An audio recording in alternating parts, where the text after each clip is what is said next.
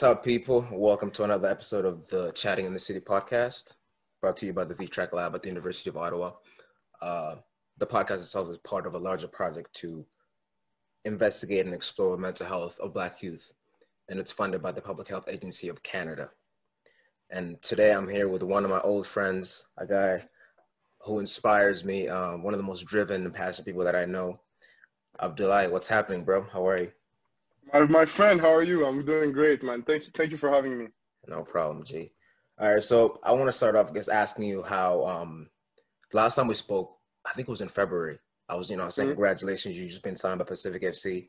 Saying congratulations, man. I'm so happy for you. I'm so proud of you. And then the virus happened, right? So everything had to close down. So I guess my first question is how has Pacific adapted to the coronavirus and obviously the CPL in general? Yeah, it's been kind of crazy, man, to be honest. When we talked, I just signed, we were starting preseason. Right. That exciting feeling in preseason when you're about to get the season rolling. Yeah. Obviously my first contract as well, so I was just soaking everything in. And then one day we're just at training and they're telling us we're not training until, a new word is said. There's this thing called the coronavirus, and everyone's like, what's that? Like, what's that?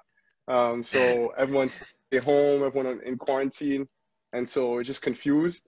And basically we stayed home, and at first we thought it was going to be 2 weeks. Ended up being 3-4 months of us just being home and in limbo, honestly, because as everyone else in other jobs, we didn't know what was happening with this virus. So we were home, we were giving packages, training packages, we were having workouts on Zoom, weekly conversations about tactics and stuff like that. Right. But very uncertain times, man. It was a lot of confusions, no words from the CPL at first, and everyone was just wondering what was going to go on, to be honest.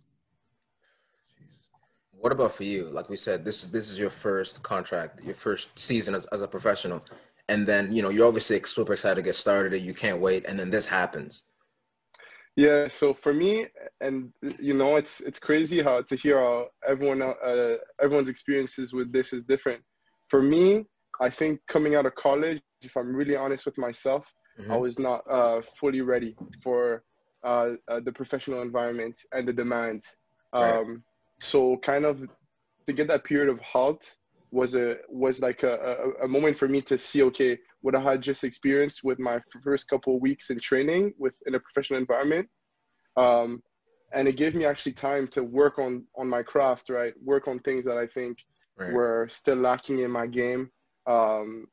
So people have suffered, and I don't want to talk, because as this being like a blessing in disguise, because it has done so much harm. Yeah. But for me, it gave me like a little room at least to, be more still and focus on what it means to be a pro, my habits, and so on and so forth. Yeah, like oddly enough, it's obviously like you just said, it's a virus and people are dying, people are losing their jobs. But like it kind of like weirdly enough, it felt like for everybody there was like a moment to just breathe, right? Everything Absolutely. just paused. It was like, okay, what's going on? Where are we going? What are we doing? People started figuring out what maybe some of the things you weren't doing aren't right. So maybe you should try to switch things. So yes, it was a blessing. Well, it was a curse and obviously somewhat a blessing. But I was just trying to think of, because I was thinking about you and like, it's your first season, you're about to get started, you're ready to go. And then nothing, absolutely no games are happening, no training, nothing. So then what did you guys do? Because I know some of the leagues, obviously the Bundesliga came back, the EPL came back as well, stuff like that. What have you guys been doing? Yeah, so right now, actually, I'm in Prince Edward's Island, and the league has started back NBA style, MLS style, in a bubble. So all the teams are here, and we're just competing in a virtual stadium. So Wow. it's been all the rage, man. It's been from doing nothing, absolutely nothing, being in self-isolation to starting training in small groups. And now being in an environment where you're playing all the teams like at a fast rate, it's like it's crazy, man. So that's kind of my situation right now. When at Prince Edward's Island for this tournament, 45 days or whatnot. Have you noticed the difference in like playing, obviously you played at Michigan, it's a big college, you had a lot of fans there when you were playing, and now you're playing in a stadium where there's no one, right? You know, you guys are having the island games, you know, it's what they're calling it. There are no Mm-hmm. fans, it's just the players, obviously the staff, and that's it. Have you noticed a difference in terms of, and how has that affected you playing? It's kind of like when we were kids, there's nobody there essentially. It's just you against the other team, that's it. Yeah, so I would say, well, first, as a new pro and stuff, I'm fighting to get minutes. Obviously, in my Mm, position, especially, it's difficult to break through, and so fighting to get minutes. I actually got my first, few minutes 2 games ago, whatnot. I came on for like 30 nice. seconds at the end. Hey, you gotta start somewhere, Congrats, bro. Congrats. I appreciate it. I appreciate it. Um, the difference, I would say. Um, Maybe some people would expect the desire and the motivation to be less Hmm. because there are no fans there. I think perhaps for people or leagues that are more established and where players, are making have bigger contracts and stuff, that might be a factor. But for Okay. us, I think in a smaller league like this, every game matters not only for the clubs, but for the individuals. You're fighting for your contracts. You're fighting for a lot of people, it's a lot of options, short-term contracts, and Right. you already know, bro. I'll tell you, I'm not sugarcoating anything to you. I'm telling you the real. Like people are gonna say yes. I'm giving you the straight answers. Mm, I think people always feel that pressure because you want to play this game and getting paid to play this game is tough. So whether there's fans or not, you still have that huge pressure of performance and of winning games. Some guys have like just also bonuses for right. wins, clean Yeah. sheets. So I think maybe the fans add that uh, maybe added some elements of like just being more dynamic and lively. But in terms of the pressure to perform and to win, it's always there from what I've seen so far. Yeah. 'Cause I'm only asking because when the Bundesliga came back, stadiums were empty, and I Mm-hmm. feel like I think I like that more because I could hear what the players were saying.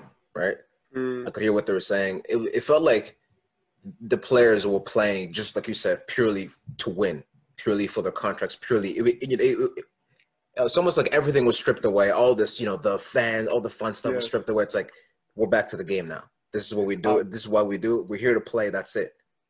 I absolutely no, you're spot on with that, man. You're spot on, and even I'm sure you saw with the Champions League and the different competitions, Yeah. it's not like players score and you see the passion, you see how much it means to them. Like if you love this game and you're pushing to play at this level, like winning and performing still has that same effect on you, regardless of if everyone is watching or if you're playing in the backyard with your friends, you still have that. Yeah. Exactly. Yeah, man. All right. I want to take us back a little bit because I guess, I wanted to ask you these questions, but I guess I never got the chance. And that was the perfect chance. When you moved from Ottawa to Montreal to Impact, right? Hmm. What was that like for you? What was the change like for you? Because obviously you moved from home and then you were, basically in a professional environment and you were living there full time. So what was the adjustment period for you like, and how do you feel like that affected you? Hmm. Man, I think that move shaped me like in every way, the person I am, because I moved. I was 16, Mm, and for the first couple months, I went to high school there, and I right. was playing. But after that, the systems in Quebec and Ontario are different, the school systems, and I still wanted to stay on track with like the Ontario system because of like maybe I was already thinking maybe college opportunities or stuff like that. So I told my mom like, okay, and I didn't, to be honest, the place I was at, I didn't like it. I didn't like the atmosphere of the school I Mm, was in too much. So I told my mom like, yo, I'm doing school online from now on. So between grade 10 to 12th grade, I did online. mm, So basically, I think that shaped me like crazy because, at that point it was like, I'm living on my own. Every decision that I make, I have to make. No one's gonna, babysit me or right. tell me to sleep there one time, eat this, eat that. I have to be mature. I have to do my schoolwork. No one's supervising me for anything. Mm, My yeah. only responsibility is going to training And even that, right? You understand the pressure. I know, bro. A performance, even then, like Yeah. if you're not playing well, like you're gonna get 6 months and they're gonna cut you. So managing all of these kind of made me, I think, shaped me into being so independent. Really, like really not relying on anyone and Mm-hmm. kind of having that attitude. And I love that we're going to tie it into the concept of mental health, especially because growing up, then I realized some of these habits were super unhealthy, right? Mm. So, I'm asking because obviously this is a podcast about mental health, and there's a researcher, I think it was at Wilfrid Laurier University. His name was Bruce K. Alexander. I think he's retired now, and he kind of put forward this theory called dislocation theory, and it was based off the fact that when people move away from their home environment, move away from their family, right? Obviously for work or school, whatever it may be, their mental health suffers, right? Most of the time it tends to suffer. So I was just wondering if that happened to you as well, because the way he figured it out was they were looking at he was looking at addiction habits, right? Which is sort of like something that comes off of mental health. He was looking at rats, so he had rats in two different conditions. So he had some rats that were in their home environment, so they had their family with them. They had play structures where they could, have fun, exercise and stuff like that. And they had rats that didn't have their families with them, no friends, no family, right? Just nothing. And he wanted to see which rats would be more likely to obviously suffer, and then which would be more likely to be addicted to drugs. And he found that the rats that were alone in a very sparse environment without friends, without family, were much more likely to get addicted.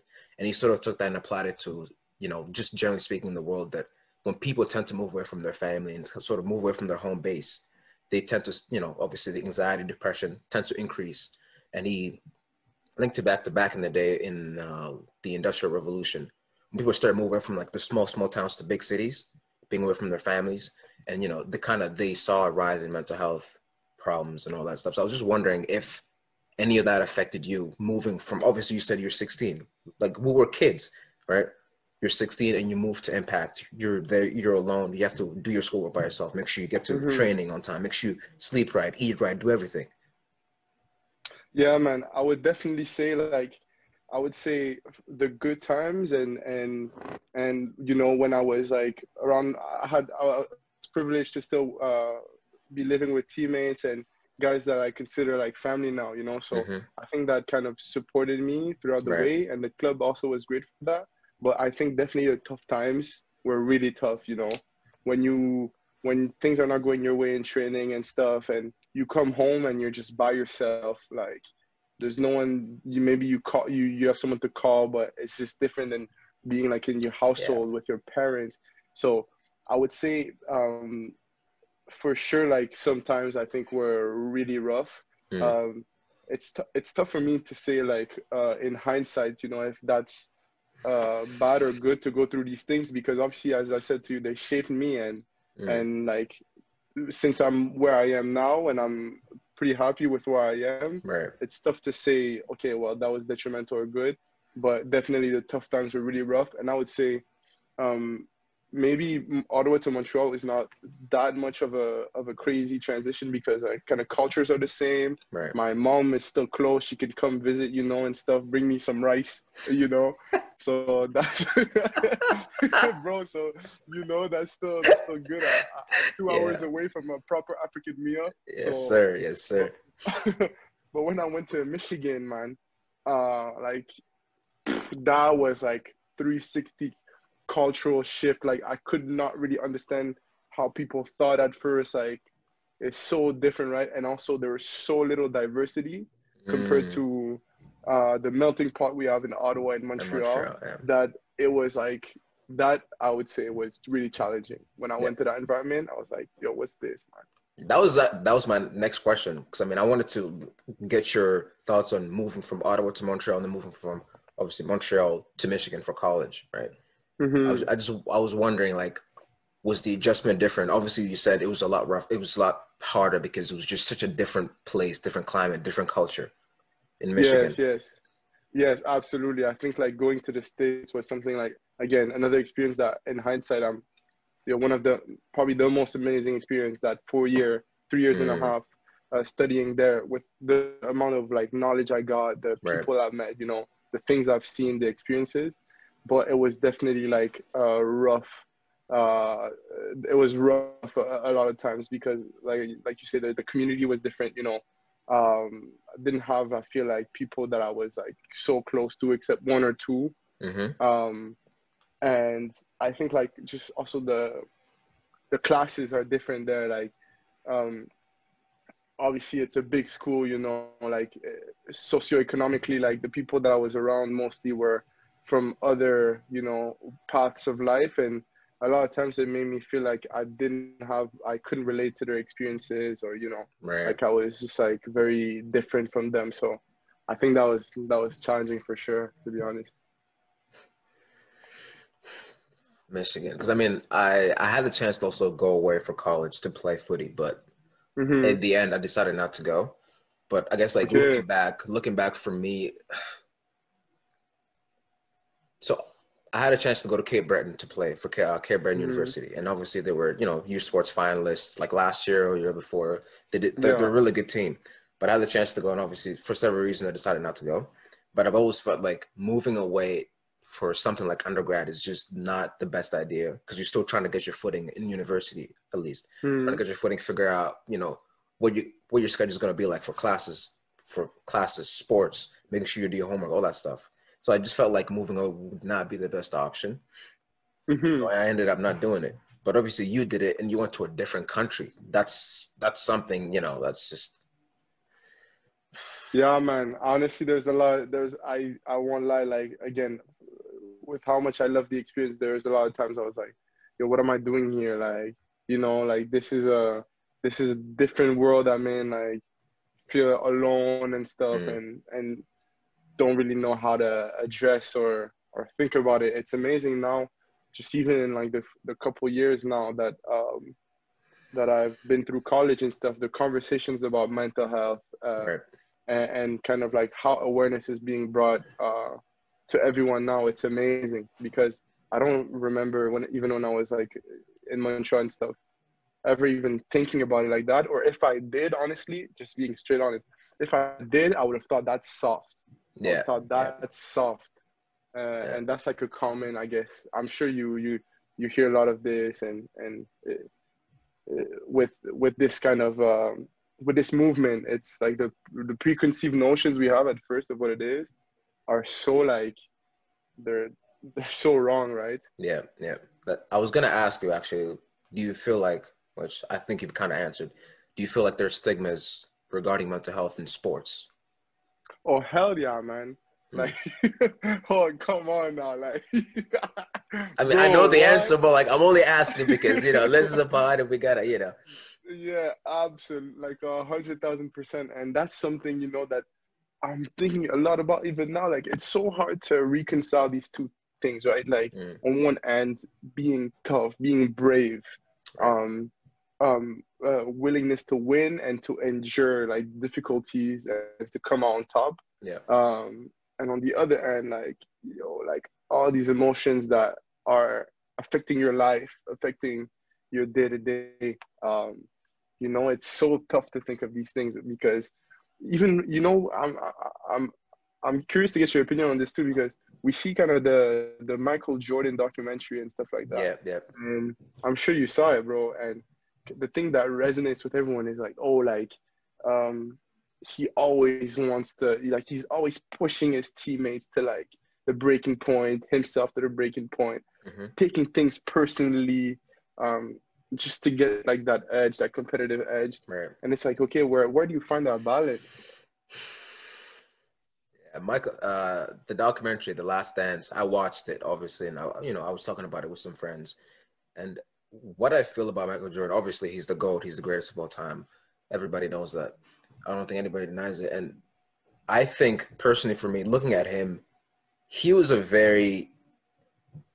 he made up things in his mind just so he could get the edge, right? Making up, somebody walks in, like he tells a story about somebody walking into the restaurant and not saying hello to him. And that just absolutely was like, all right, you ain't gonna say hello to me? All right, I'm gonna see you on the court. It was like, it's just, he had to make up things to keep going, keep himself going. But I don't feel like that helped him because when he retired, I don't think he was able to turn it off, right? That's the Hmm. hard thing. It's like, perform at that high level, stay up there, and then when you retire, just bring yourself down. It's very different, especially the way he was doing it, I feel like.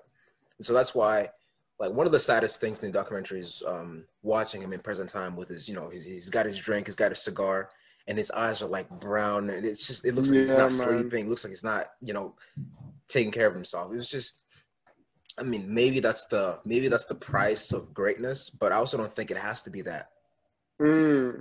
Yeah, at what cost? Like, greatness at what cost, right? Like, honestly, that's something I've been asking myself lately. Greatness is at what cost? And sadly, like, again, with Black athletes, Black males, like, you're only seen as something if you're victorious. Like, yeah, like if you win and if you're like performing, then it feels like people are valuing you. But then at the cost of like your sanity almost at times, man. So, it's tough. It's tough for me to figure out kind of even the best way for me to go about this. Like, I want to be great in this thing. I want to push my career to the max. How do I balance that with with being kind of like living properly, not being obsessive and things like that, bro? It's hard. It's a hard question because in a way you have to be obsessive to get through, to get to the professional level, right? You have to be dedicated, make sure you do everything right. That's the obsession. And then to get to that level. And then once you get to that level, you have to keep it going because just getting there is not enough. You have to keep getting better and better and better, right? And it's just, it's really tough because you have to think about, even if you play in the sports for, let's say, 10, 15, 20 years, it's like you're still going to have to retire and live a life after that. So then, like you said, at what cost, right? It's just, and I want to ask you something that relates to this. What is the price of winning to you? Like, what's the cost of winning? Like, are you one of those people who are like, I must win at all costs? Or is it more nuanced for you? I think I definitely used to be. I used to be okay. That kind of mad about it, I guess, where it was like, it's like, there's no other way for me. Like, not winning necessarily, but achieving, like pursuing my ambition. And, like, even when I was 12, 13, I remember like thinking like this, like I would pass the ball on the wall. I'd be like, there's no way. And like, I got to make it. There's no, like, I have to. And I think growing up, like, college was I was really fortunate to go to college. It enabled me to explore my other interests. And I remember vividly a moment, man, in between like before my senior year, where I was like thinking like, I gotta make this happen. Like, this is my last year. I got, I have to show everything. This is my last chance. And I was just like psyching myself out over it. And then like, I had moments where I just realized, honestly, that whether or not like I do this thing, I'll be happy. I'll be happy. Like, and I think that's a real privilege that I have, having the chance to go through college and exploring other interests, because, in my team and stuff, like, or in other professional teams, like, you see guys that have dedicated everything to this. That's the only thing they know. That's the only way they know how to make money.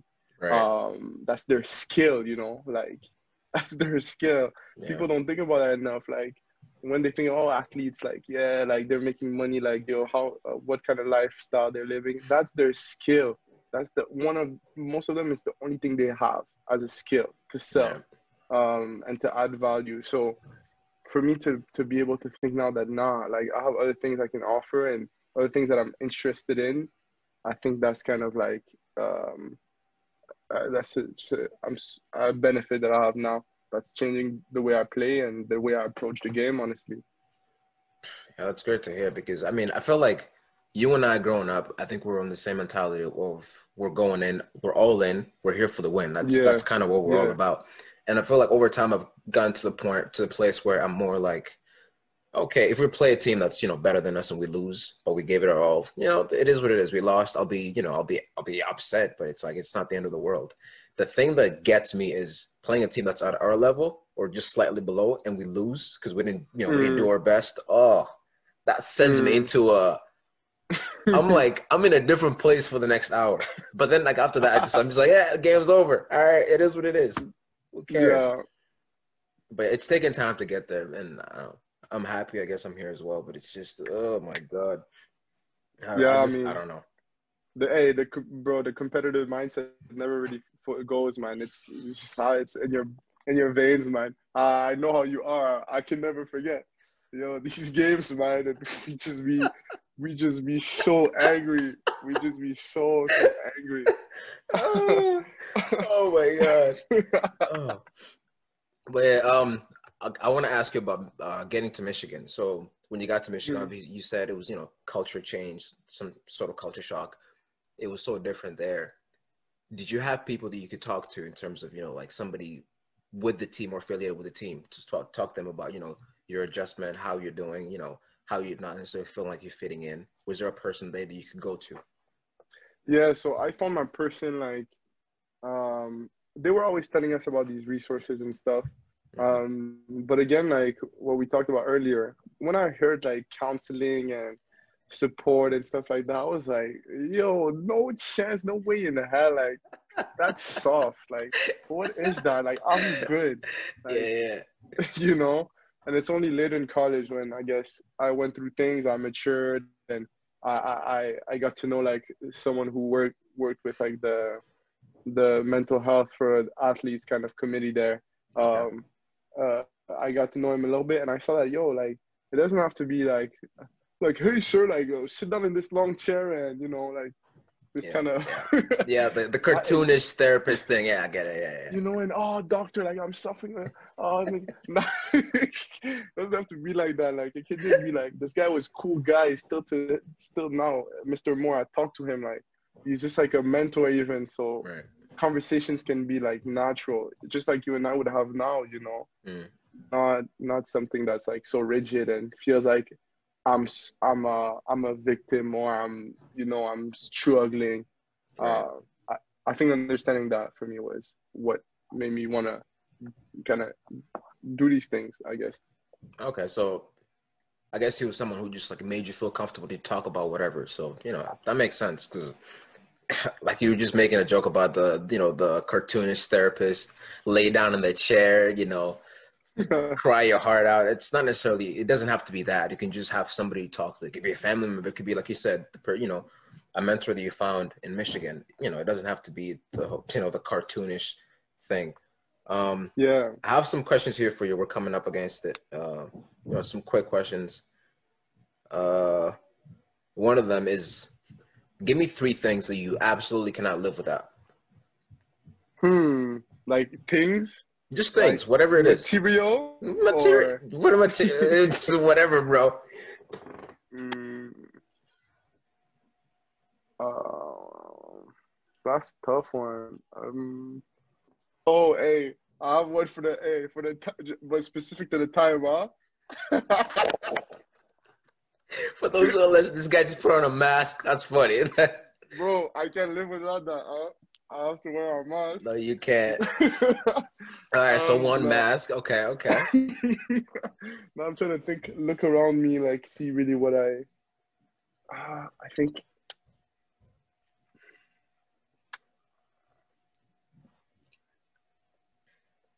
it's hard for me to think really that there's things that I can't live without, Okay. honestly, you know. 'Cause I had my cousin on the first episode of this, and I was asking him, and he gave, I think he said family. He said, no.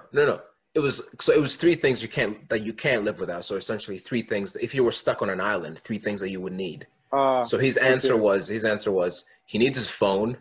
This guy's wild. He wanted his phone.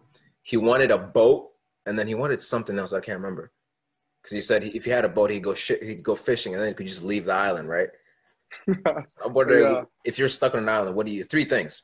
Oh, my Kindle, All right, so I can read respect. some books and stuff.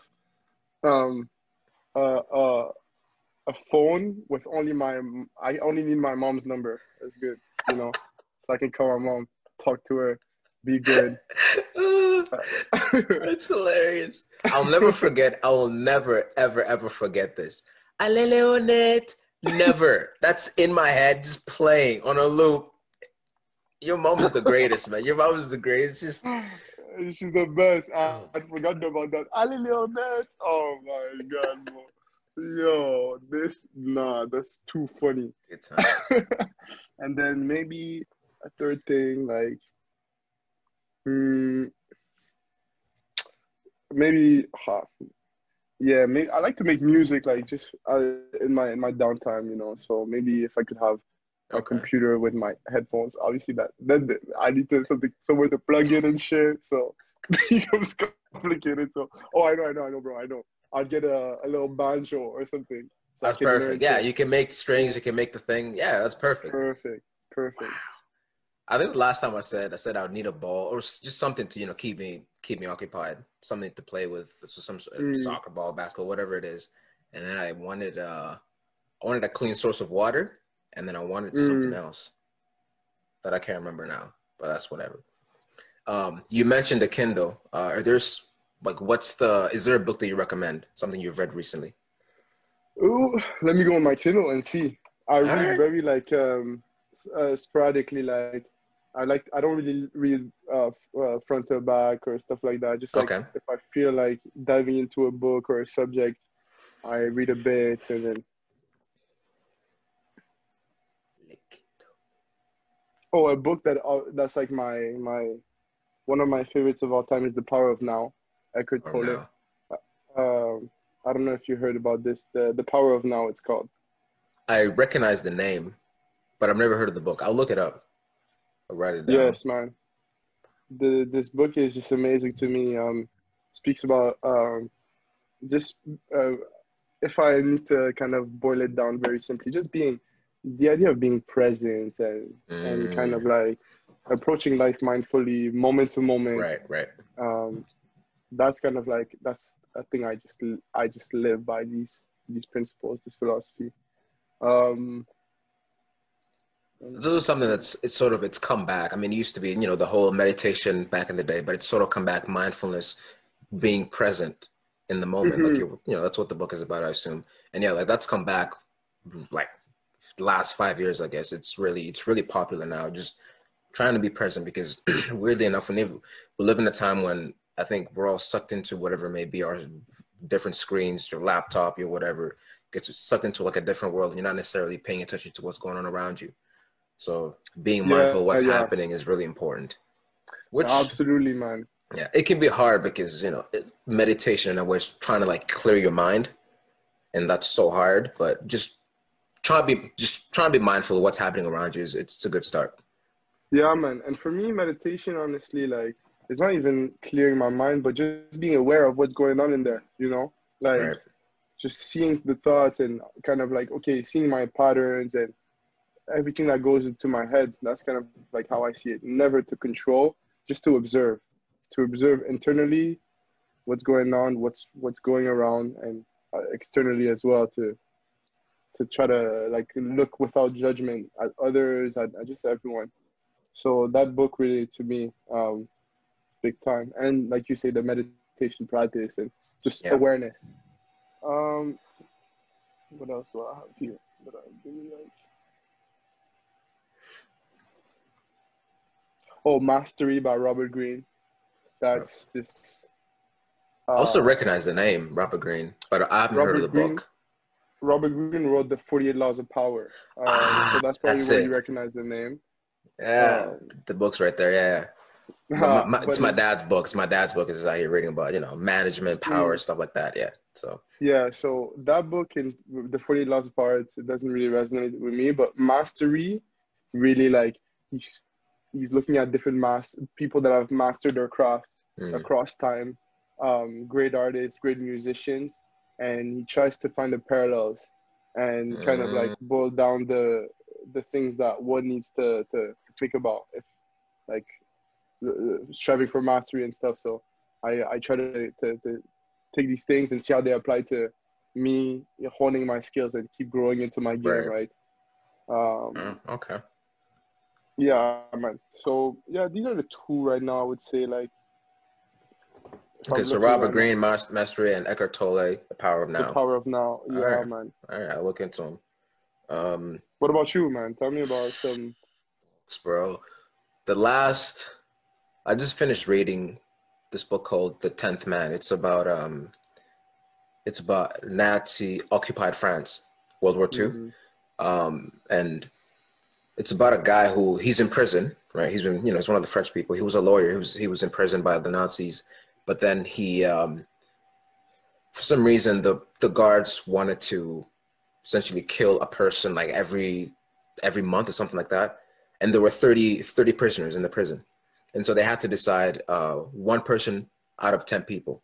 So that's a total of 3 people, right? Because there are 30 people.